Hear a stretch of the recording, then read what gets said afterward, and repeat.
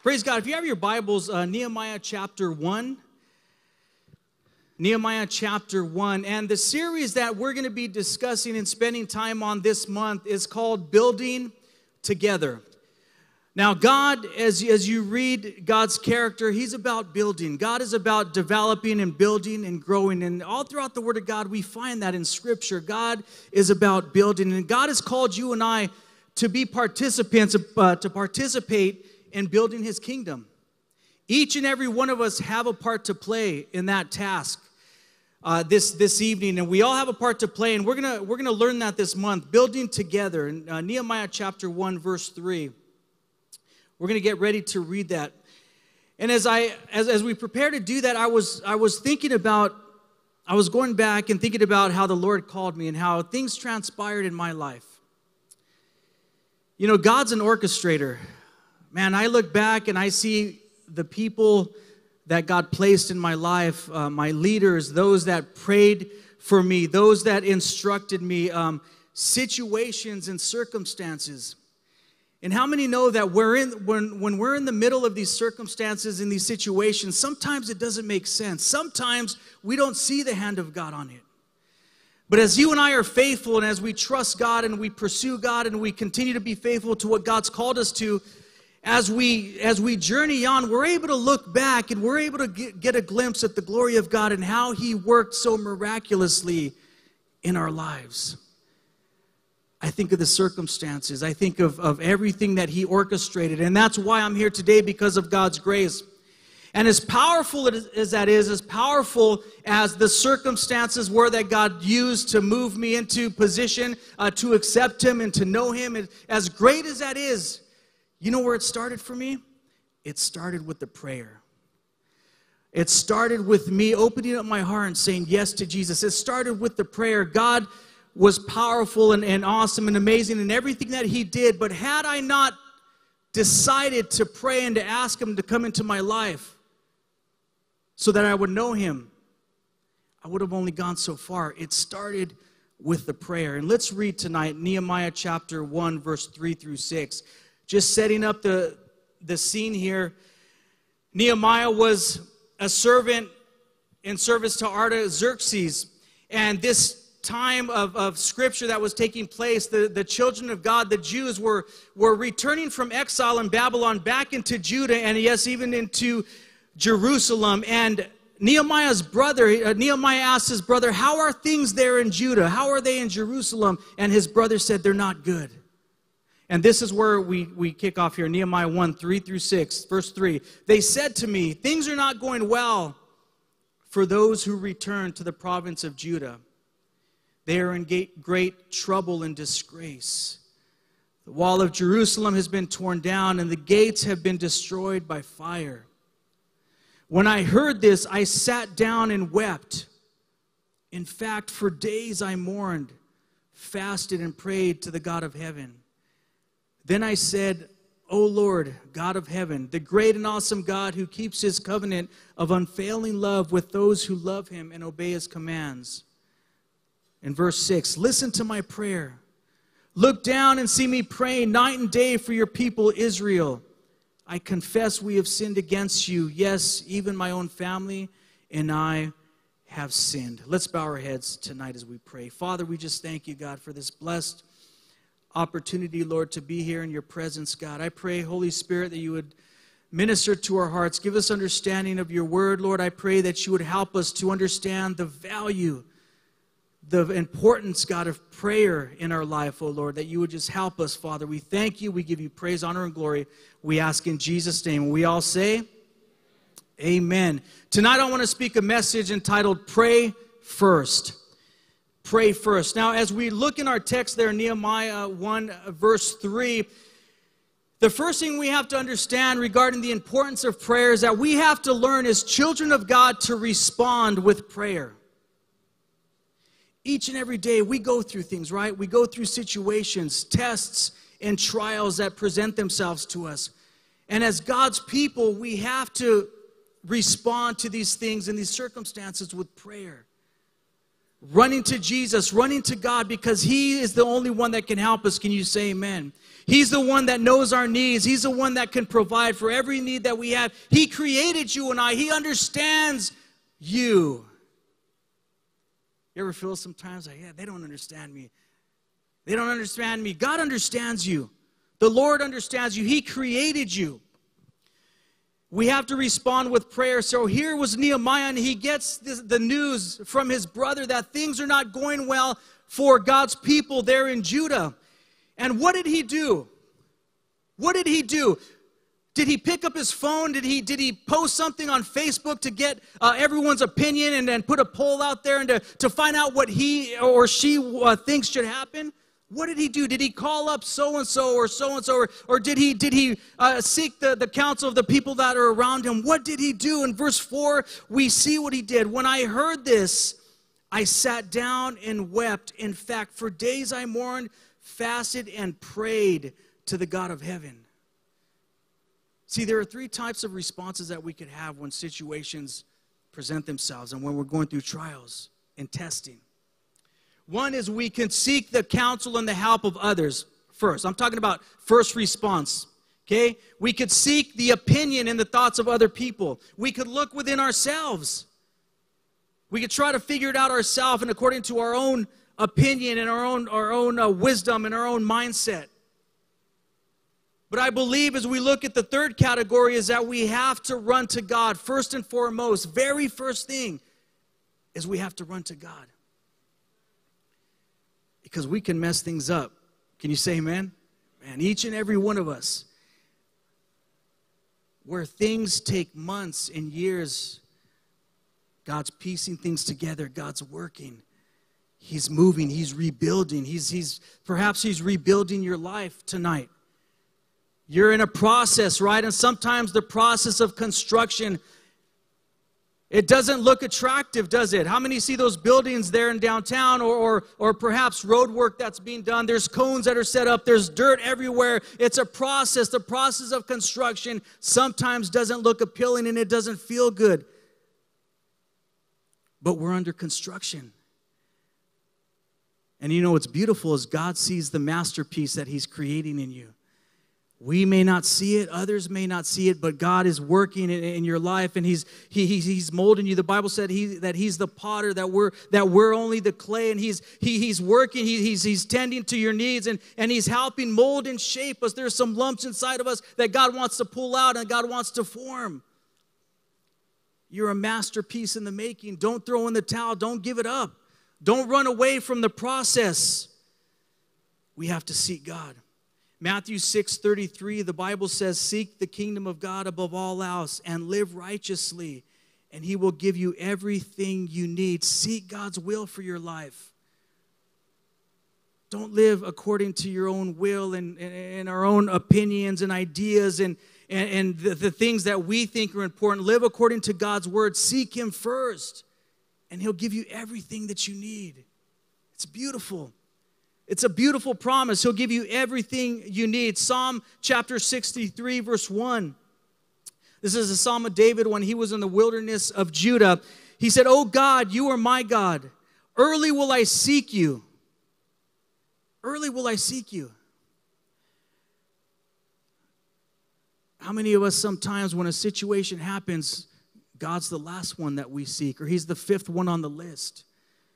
We call up so-and-so or we text so-and-so. What do you think about this? I heard this. Did you see this? What's going on with this? And we're so quick. And I understand we don't serve God in a vacuum. We need each other. God's placed godly pastors and leaders over our life for us to seek counsel. But the Lord, first and foremost, should be the one that we seek first. That should be the first response. Our first response. And then God will lead you. God will direct you through His word, through wise counsel. But run to the Lord first and foremost. Early will I seek you. In your situation, are you seeking Him early? I mean, this also talks about the time of day that we should seek Him first in the day, right? But also in your situation, seek Him early. I was reading an article written by someone here in the Army, and they were talking about the importance of muscle memory. And this was a pilot of an Apache, and he was talking about the importance of practice and repetition to create muscle memory. And I want to read that. He says, if practice makes perfect, these crew members want to be well practiced. It's the repetition that creates the muscle memory, which soldiers need when they encounter potential danger. The more repetition we get with battle drills, this person said, that's what they're created for. You get that muscle memory where it comes down to where you have to use that skill. It's automatic. Said Marcus Nakamura, an Apache pilot. A lot of the skills we know and use, if we don't put them into action, we'll end up losing them. We'll lose the muscle memory. And it goes on to say, eventually, muscle memory becomes a natural response. It becomes instinctual. You don't have to think about it. You just do it. It becomes a faster process.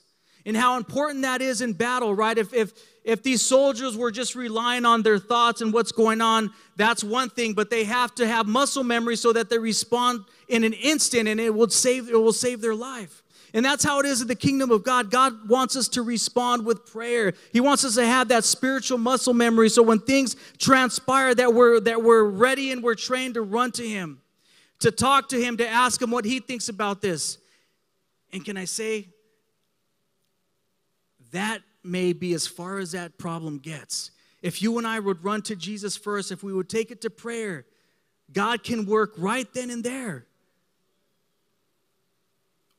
We might save ourselves a lot of trouble and heartache. Respond with prayer. In understanding how to pray first, we have to understand that prayer also brings revelation. God gives vision to us. He's able to download things in our hearts. As we make prayer a part of our life, He's able to speak to us. He's able to lead you in those situations. And I'm not talking about just here in the four walls. God wants to be Lord and Savior of every area of our life. Every time frame. There at your job, you need God's wisdom. God wants to download strategy for you at your job to be successful there, to be that successful leader that God's called you to be. Yes, even in ministry, God wants to download that information, that revelation, so that you could be a blessing to that ministry. It comes through prayer. And boy, we get so busy. And you don't have to tell me, with work, with family, with children, with marriage, with ministry, all these things, right? Our schedule can be so packed and so full that it gets so noisy. And sometimes we have to just pull away, and we have to always have prayer as a priority in our life. There's a powerful passage in Acts chapter 10. And as you get a chance, I'd encourage you to read this entire chapter. But this is the passage where Peter went to minister to the Gentiles. See, when Jesus came, he was mainly ministering to the Jews, right? He was reaching those that He called His disciples. They were Jews. So He was ministering to the Jews. He also talked to some non-Jews, but that was the main thing that He was going after. But after He died, His will was that the Gentiles, that's you and I, the non-Jewish people, would be saved as well. And we see a beautiful passage here, how that plan unfolded, and God brought revelation to Simon Peter. And here in Acts chapter 10, verse 9, this is regarding Cornelius as well. And in verse 9 it says, the next day as Cornelius' messengers were nearing the town, Peter went up on the flat roof to pray. It was about noon. And you'll read in that passage that the Lord gave him a dream, how a large sheet came down from heaven, and there were many animals, and the Lord told him to kill and eat. And Peter in this vision told the Lord, I've never killed anything unclean, but the Lord told him, what I have called clean, don't call unclean. And this was a revelation for him to go minister to the Gentiles. And here salvation came to the Gentiles, but where did it start? Chapter 10, verse 9, Peter went up on the flat roof to pray. What if he was too busy to pray? Would that revelation have come? Cornelius and his entire household were ministered the gospel. They were saved. But where did it start? It started in prayer. We can never lose the importance of prayer. If we're going to talk about building together, that's why we kick this series off with this message. It's prayer. It's prayer. We have to stay in prayer, an attitude of prayer. We have to pray. God has a plan for your life for this month, for June. Sometimes we talk in terms of our entire life, and that's true, but God has something that He wants to do in your life and use you in a certain way this month in June. What is that? You'll find it in prayer. How about for this year, 2021, you'll find it in prayer. God will give you revelation for your children, for your household, for your ministry, for your job, for your friendships, for those around you, husbands, for your marriage, wives, for your marriage as well. God will give you revelation, but it's found in prayer.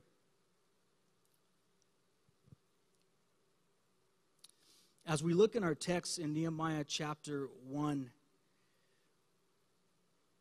we look there in verse 1, it says in late autumn. And this is where Nehemiah got the news. It was this season of his life in autumn. And then we look at the timeline, and as time transpired, Nehemiah was in front of the king, and the king asked him a powerful question, because Nehemiah's countenance was downtrodden, and he was downcast, and he was discouraged. And in Nehemiah chapter 2, verse 4, it says, the king asked him, well, how can I help you? See, the king, with all of his resources, how Nehemiah was serving him in humility and being a good servant, the king asked him, how can I help you? And when this question transpired, this was in the season of spring. So we go from autumn to spring. Sometimes in the Word of God, we read these chapters and we could think that it's just the next day or the next month, but it's a season. And can I say that some of you are in a season in this place, and God's doing something awesome. You may not see it, you may not understand it, but God is working something out in your life. Don't despise the season that you're in, because there's an answer that's coming for you. And here with Nehemiah in chapter 2, verse 4, the king asks, how can I help you? See, there are things that you're praying about. God desires to supply for the need that you have. And God will send people to you that ask you that question, how can I help you? They have the resources. Perhaps it's a financial need. God will send someone to ask you that question, how can I help you? I've seen it in my life where I've prayed about situations, and there have been financial needs that we've had, and I've taken it to prayer, and within moments you get a text, right? Who've got that text? Or the check in the mail that we've heard about. God meets the need. But it starts in prayer. We have to be in prayer, church. God wants to meet your need. He wants to bring revelation, but it's found in prayer. Mark 11:24, Jesus says, I tell you, you can pray for anything. And if you believe that you've received it, it will be yours. That's good news tonight, church. If you're looking for a promise, there it is, right there from Jesus. I tell you, you pray for anything, and if you believe that you've received it, it will be yours. Pray. Take it to prayer. Pray about it. God knows. God has the answer. When it comes to taking it to God and talking about prayer, we have to understand that we have to keep a right heart. We have to have a right heart. We have to keep a right heart in the eyes of God. We got to do our best, and we'll never be perfect, but we can strive for having a perfect and an upright heart. So as we're talking about having a perfect and an upright heart, we have to look at things that can hinder our prayers. One of them is unforgiveness. Mark 11:25, but when you were praying, first forgive anyone you were holding a grudge against, so that your Father in heaven will forgive your sins too. You want God to hear you? You want God to forgive you? Forgive your brother. Forgive your sister. Give it to Him. Let forgiveness be a practice in our lives, something that we practice. A spiritual response to being offended. Let it be forgiveness. Don't let it be malice. Don't let it be hate. Don't let it be revenge, but let it be forgiveness. Let that practice take place in our life. Forgiveness. What else hinders our prayers? Bitterness. The Bible says that bitterness will defile us. And how does bitterness grow? How does bitterness foster in our lives? Well, if there's unforgiveness in our lives and we're not dealing with it, it's going to turn into bitterness. What does bitterness do, man? It steals the joy from your day. It steals the joy. It holds you back. If we're bitter, we're not able to enjoy all the blessings that God's given us because there's unforgiveness in our hearts. How about self-righteousness? There's a passage you could write down here and read for later. Luke chapter 18, verse 9 through 14. This was about the Pharisee and the tax collector. And the Pharisee went before God and said, God, I thank you that I'm not like so-and-so and so-and-so. I'm not like this person. Thank you, I'm not like them. But the tax collector was beating his chest and saying, God, forgive me. He couldn't even look up to heaven because he was so convicted and condemned for his sin. And Jesus said, who do you think walked away justified in that scenario? It wasn't the Pharisee. It was the one that had humility, that wasn't self-righteous. So self-righteousness can defile our hearts. Unbelief. Hebrews 3:19, so we see that because of their unbelief, they were not able to enter his rest. Believe in God's word. Believe in his truth. Malice is something else that could hinder our prayers. In Proverbs chapter 24, verse 7 through 18, the Bible says, don't rejoice when your enemies fall. Don't be happy when they stumble. For the Lord will be displeased with you and will turn his anger away from them. How many of us, many times, are the, I told you so. I told you. I told you. It's like when my kids are fighting sometimes, and when my son wants to get the best of the other kids, he'll point at them. Ha, ha, ha, ha, ha. Isn't that what we do? When someone that we know is in the wrong, when they fall on their face, do we take pleasure in that? Because that doesn't please the Lord. We're talking about character, the love of God. Don't rejoice when your enemies fall. Don't be happy when they stumble. James 5:16, the earnest prayer of a righteous person has great power and produces wonderful results. Prayer will give us hope and assurance. Hebrews 10:23. Let us hold unswervingly to the hope we profess, for he who promised is faithful. You thank God tonight for his faithfulness, church? I thank God for his faithfulness. Hold unswervingly to the hope we profess, for he who promised is faithful. Church, God is faithful. God is faithful to you. He's faithful to what he promised you. Don't let the enemy lie to you. Don't let the enemy plant those seeds in your heart. And church, if there's ever a time that we need to hear this, it's today, it's now. We don't have to look far to get bad news. You turn on the news, you turn on the TV. What's the majority of the content on the news today? It's tragedy, it's destruction, it's death, it's bad news. And I just want to take a moment to encourage anyone in this place tonight. And I know there's a good crowd here tonight, but sometimes the enemy could try to isolate us and convince you that you're alone. You're not alone tonight. You're not alone. And yes, even the believer, even the Christian can feel that way sometimes. And if I could speak through God's words of hope tonight, is that it may seem bad, but it's not that bad. It may seem and feel like you're at the end of your rope, but it's not that bad. That God is still powerful. God is still faithful enough. It's not so bad that you have to throw in the towel. Please believe me, and please listen to me tonight. It seems like the longer that I serve God, I mean, I see God's glory and I see his greatness, but occasionally out of the blue, you get bad news and you hear these things and you wonder why. Because people feel alone. The enemy has convinced them that there's no one that understands you. There's no one that is there to help you, but that's a lie from the pit of hell. Please, if you're in this place and you feel alone, you feel like there's no more answers for you, that's a lie from the enemy. You know what the Bible tells us? That as long as there is breath in your lungs, there is hope for you. As long as there is breath in your lungs, there is still hope. It's not that bad. It's not worth throwing in the towel. It's not worth calling it quits. People love you. People are praying for you. People are standing in the gap for you. You may not know this, but they're praying for you, and they're blessed when they see you. Whenever I see my brothers and sisters walk through these doors, man, it encourages me.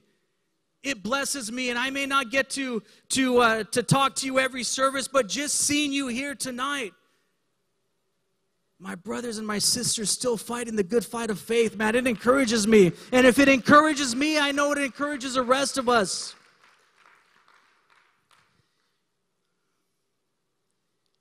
Deuteronomy 31:8, the Lord says, the Lord himself goes before you. This word is for you tonight, church. Receive this, grasp this. The Lord himself goes before you, and he will be with you. He will never leave you nor forsake you. Do not be afraid. Do not be discouraged. Do not be afraid. Do not be discouraged. Perhaps you have some huge situations and circumstances that are soon coming your way, and you can see it, and sometimes the anticipation of what's going to happen can just try to crush us. But the Lord says two things: don't be afraid and don't be discouraged. Don't be afraid, because with God all things are possible. God is still able to move mountains. God is still able to bring that miracle. God is still able, so don't be afraid. And God can tell us that because he understands his power. He says, don't forget my power. I can still do it. I can still move. Don't be afraid. And secondly, don't be discouraged. The enemy, that's one of his most prized tools and weapons, is discouragement. He tries to convince us that there's no hope for our situation, that we're beyond hope, or that we're never going to change, and we get discouraged, and he gets us in a rut. But that's a lie from the enemy. The Lord tells us, don't be afraid, don't be discouraged. Why? Because the Lord himself goes before you, and he's with you tonight. God's with you tonight. God is with you tonight in your situation. God is with you tonight in your trial. God is with you in that time of testing. God is right there with you. You are not alone tonight. Pray first. In prayer, we get the favor of God. Psalm chapter 5, verse 12. Surely, Lord, you bless the righteous. You surround them with your favor as a shield.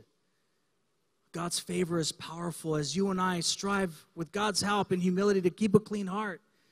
Running to Jesus, staying in prayer, the favor of God will surround you. What does favor do? Favor will open up doors for you. Favor will make a way for you. When even when you're not praying about it, God will open up opportunities of blessing for your life. Why? Because it's the favor of God. He'll shield you. He'll cover you. Favor will go before you. Isaiah 58:11, the Lord will guide you always. He will satisfy your needs in a sun-scorched land and will strengthen your frame. You will be like a well-watered garden, like a spring whose waters never fail. Despite the condition of the economy, or the condition of your bank account, or the condition of your skills and abilities, God will still be able to move beyond that. God will water you even in a scorched earth, like a spring whose waters never fail. God will provide. And lastly tonight, as our worship team makes their way up, I want to spend a moment here. As we talk about praying first, we have to stand in the gap. And this is called intercession. Standing in the gap for your loved one, for your brother and your sisters. Now, you and I have the answer. It doesn't mean that our life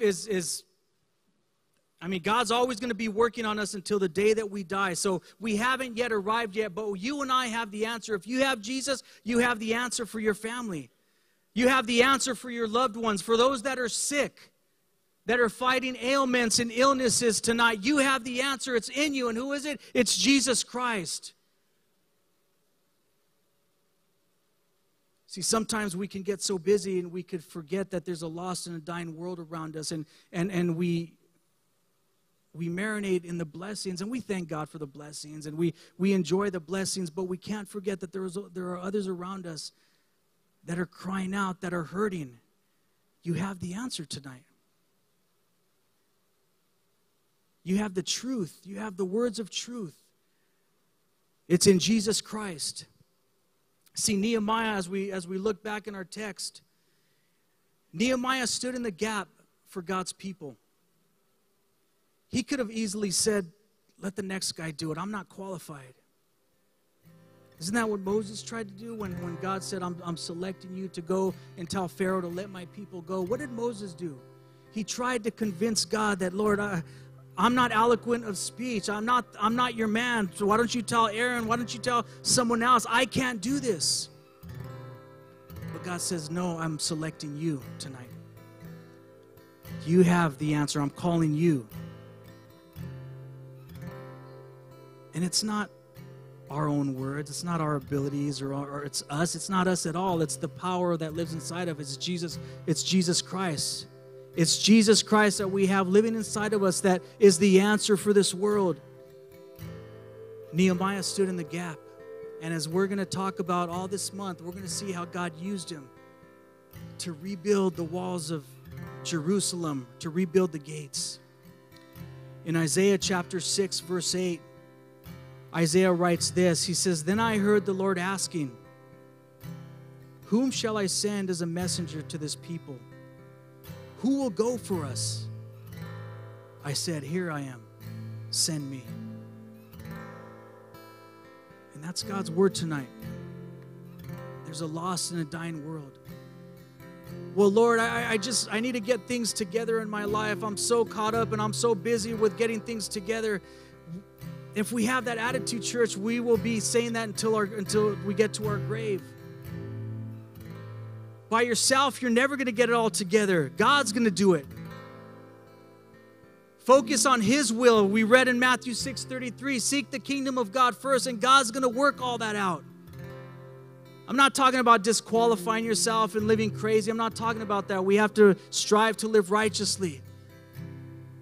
But have an attitude and a heart to say, yes, Lord, if you want to send someone, Lord, send me. I'll do it. That person needs a visit. They need a phone call. They need a text. They need a conversation. They need a hug. Lord, that's me. I'll do it. Send me. I'll go. Intercession. Nehemiah stood in the gap for God's people, for their good.